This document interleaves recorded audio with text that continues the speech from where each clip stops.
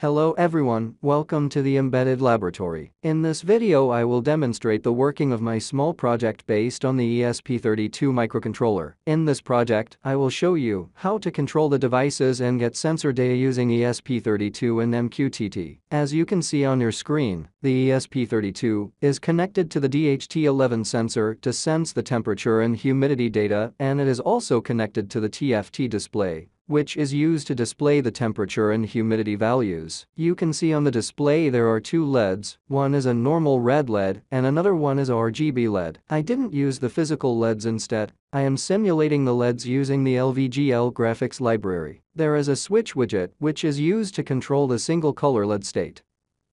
I will use this block diagram to explain what is happening inside the system.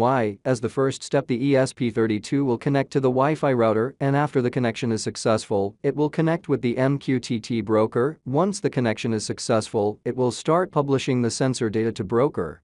On the other hand, application developed using Qt framework will subscribe to this data and display this on its application. Similarly, we can control the LEDs from the application using a normal switch and also using the sliders. With sliders we can generate a color, and the same color will be displayed on the ESP32 TFT screen. If application is developed intentionally using Qt framework so that it can run on all major operating systems like Windows, Android, Linux and others without any modifications. Now, let's watch the demo. As you can see on your screen, ESP32 is trying to connect with the Wi-Fi router, and after a successful connection, it will connect with the MQTT broker and then it will load the final dashboard screen. Now I will start the application for Windows to demonstrate its working.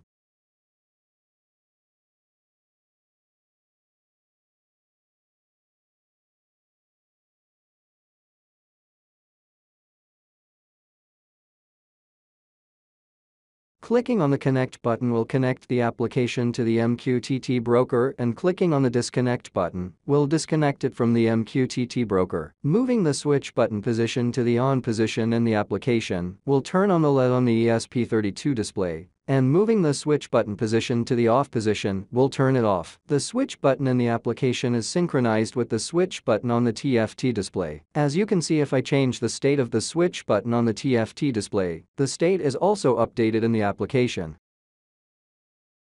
Now coming to the sliders, there are 3 sliders to control the red, green, and blue colors of the LED. As I change the slider, the colors are changed and the same colors are displayed on the TFT screen. This feature can be used to control the red, green and blue components of the RGB LED bulbs. Moving the sliders to the 0, 0, 0 position means that the RGB LED is off, which is represented as black color. Similarly, setting the value 255 will represent the full white color.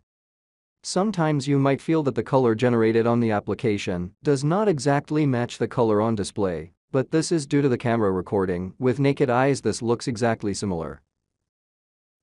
Till now we have seen the Windows application. Now I will show you the same demo using the Android application. The Qt is cross-platform, hence the same application will run on the Android platform without any changes. On the Qt Creator Integrated Development Environment, I will just switch and select the Android project, and then build and run the project in Android emulator.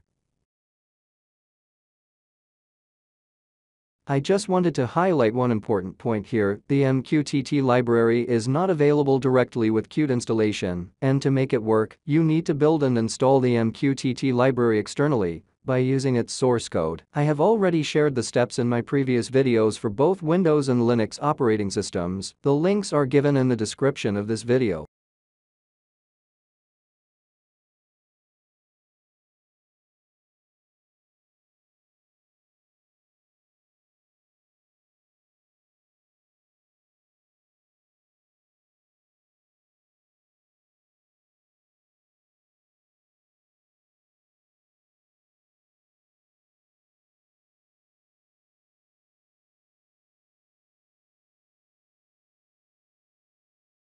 Now, as you can see, the Android application is also working in the same way as the Windows application was working. This is the beauty of the Qt framework.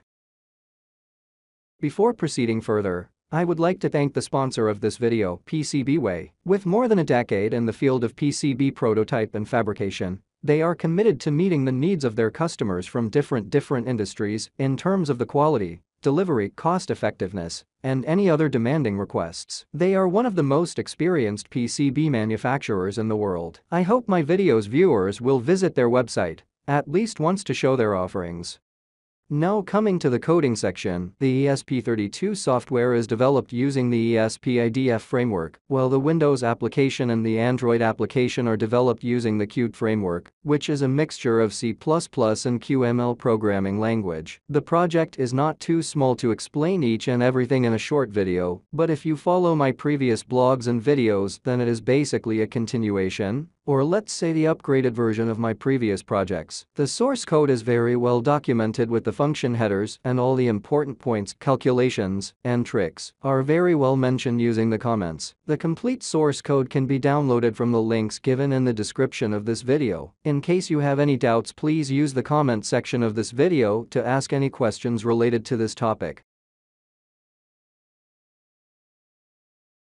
Thanks for watching this video. If you like this video, press the like button and don't forget to subscribe to this YouTube channel.